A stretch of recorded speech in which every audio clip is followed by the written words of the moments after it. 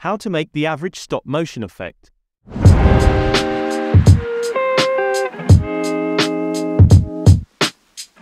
Today's video is sponsored by Michelangelo.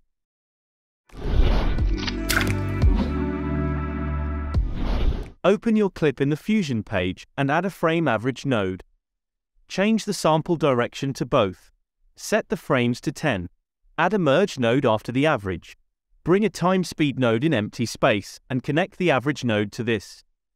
Change the delay value to 2. Connect it to the merge as a foreground. Select the merge node, go to the Settings tab, and uncheck one of the color channels. Bring a stop motion node after, and change the frame repeat to 3. If you liked this clip, subscribe to this channel. If you didn't, that's not my problem, I guess.